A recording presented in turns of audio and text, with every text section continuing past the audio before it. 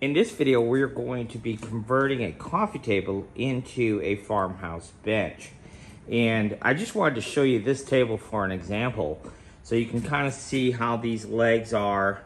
And it's a real nice solid wood table. And usually when I'm out on my rounds, if I'm going to Goodwill, Salvation Armies, yard sales, etc., I'm looking for tables that have a solid wood top. And this is one of those tables. You can see it's nice, thick, solid wood top. So I'm not really looking for a table as much as I am looking for wood.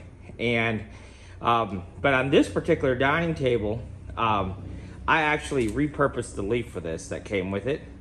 So we don't have the leaf anymore. So now this is a fixed size dining table, if it even stays a dining table. But the distance between those legs is 52 inches. So I'm just gonna show you what we're gonna do out here.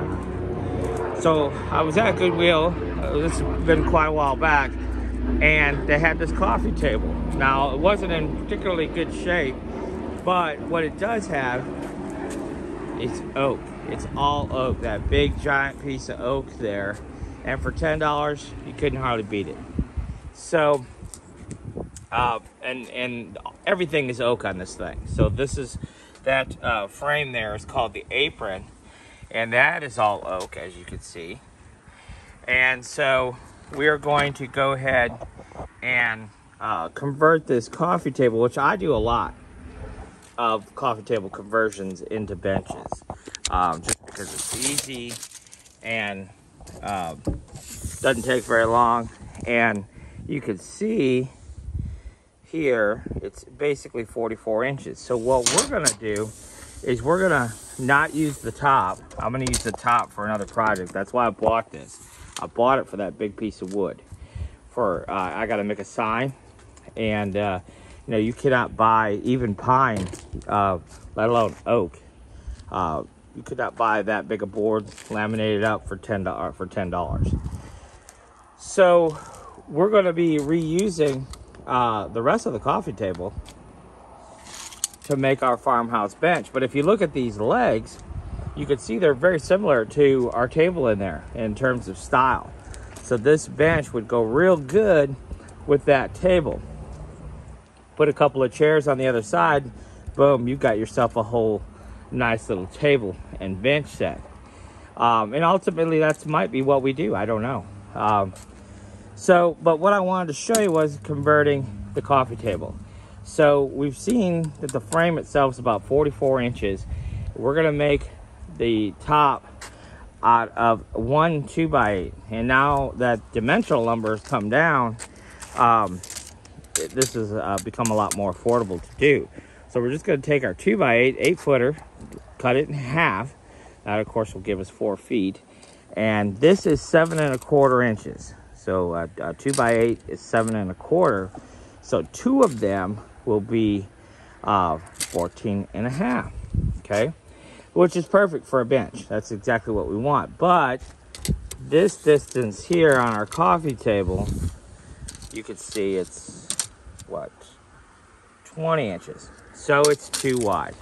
So if our bench top is going to be 14 1/2, I'm going to make this probably 13 to be safe. So that'll give us about 3/4 inch overhang front and back. Left and right is going to have about an inch and a half to 2 inches on left and right. But front to back is going to have about 3/4 inch overhang. But this is 20. You can see that is currently 20, and we need that to be 13. So what that means is these side pieces here, we need to cut 7 inches off of one end. So you can see where these corner braces come into place. They're in that little slit there. So we're gonna take these 2 screws out and these 2 screws out and totally take our side aprons off. We're gonna cut 7 inches off, and then we have to remake that slit with our table saw. That's about the kerf of our table saw blade. So we're gonna have to set our table saw to that depth and make us a slit, you know, the same distance from here to the slit. and the same depth, but 7 inches back. So we can reuse this. We're just gonna push it back here. And so this way, from front to back, will become 13 inches. And then we just put our legs back on and put our table boards on for our bench top. And that's it. So it's pretty straightforward stuff. So you can see that the original table had pocket holes, little bitty pocket holes, that held the apron to our bench top. So that's going to be really easy. So what I'm going to do is, let's go ahead, take this apart, and then cut those pieces back. And then we got to cut that slit in here. And I'm going to show you, after I get done doing all of that, kind of what it looks like and how we're going to put all this back together again.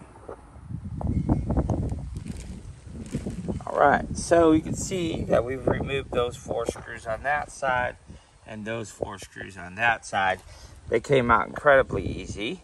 And so now you can see that we have our 2 apron pieces here.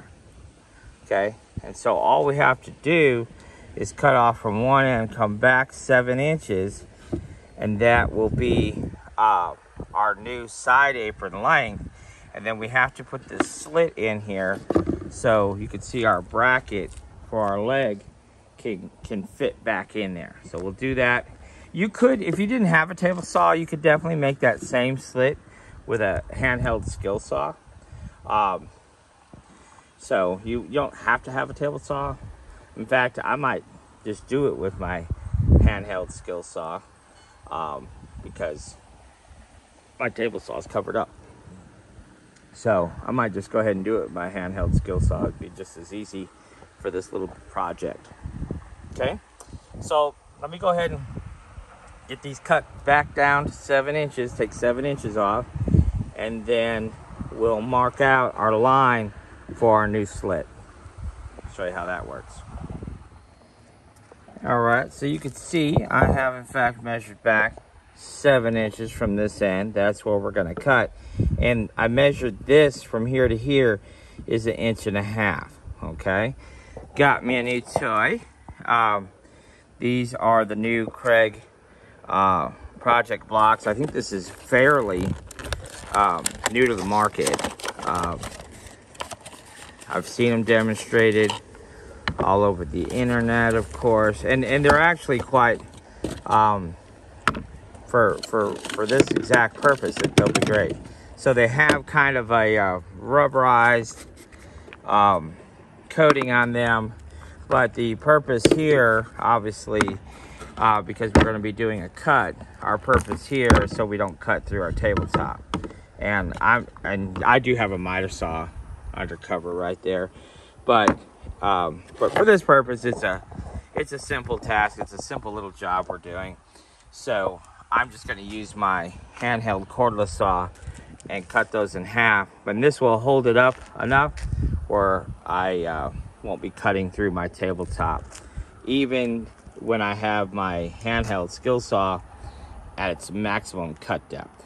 Okay, so that's what we're going to do first. We're going to go ahead and cut these where we need to be cut, and then as far as the length, and then we're going to readjust our saw to the depth of our slit, mark that, and make that extra slit.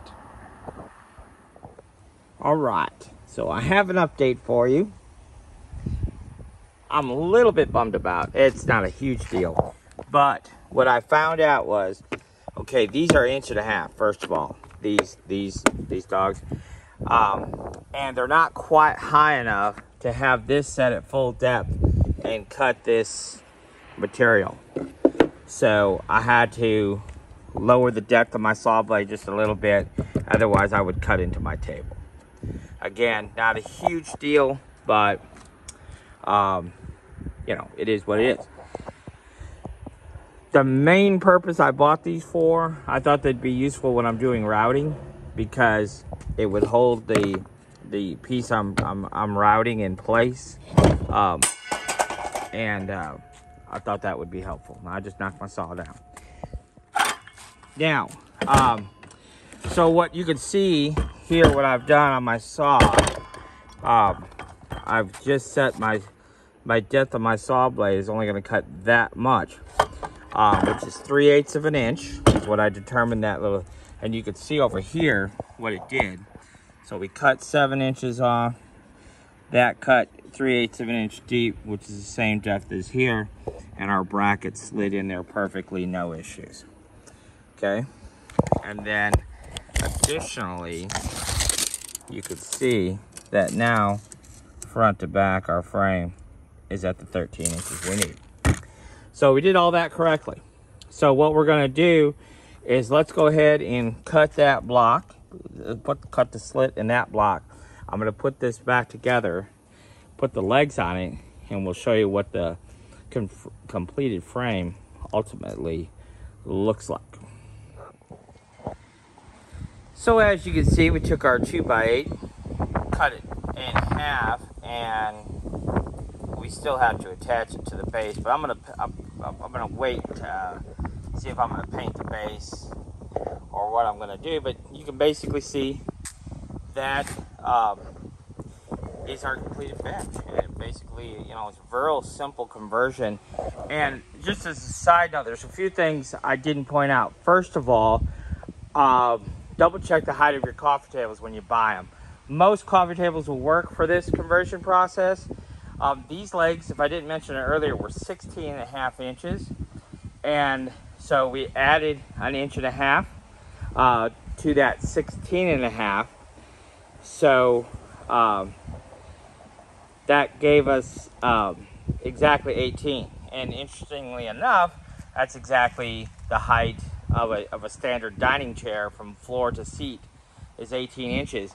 Dining tables are typically 30 inches tall, standard dining table height, and so it's always 12 inches difference is for an adult from the height of the table to your seat height is typically 10 to 12 inches, but 12 inches is kind of the industry standard. So if you think about it, if you have a 36-inch countertop, what size bar stool is you looking for? 12 inches smaller, 24 inches, right? And that's why you see bar stools that are typically 24 inches and 30 inches. Well, where does the 30-inch come into play? Well, a typical pub height table is exactly 12 inches taller than 30, which is 42. So anyhow, that's where that 12-inch comes into play. But, and like I say, the nice thing about this particular bench is the leg style is very similar to our dining table that I just showed you over there. So if it was all painted the same, it would kind of all go together. And the nice thing about this bench, because we have 52 inches from leg to leg on our dining table, this is only 48 inches. So it will slide up underneath the dining table if the customer, you know, had a desire to have that done. So real simple. So I'm gonna wait. I'm gonna post this just as it is. Post it first, and then if somebody wants it, great. Just the way it is, they can finish it off themselves. And then if they want us to finish it off, then we can certainly do that.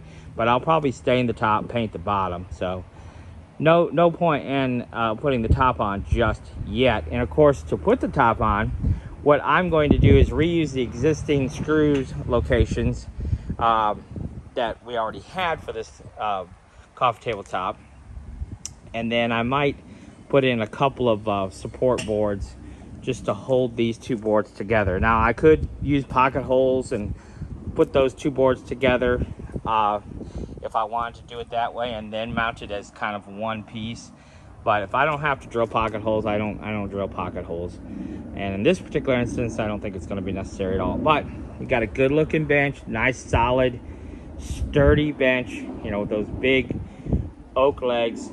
And I tightened it all down real nice, so you can see here it just totally looks like that was factory original, you know. So and obviously you saw us cut it all down, but you can see that apron works great.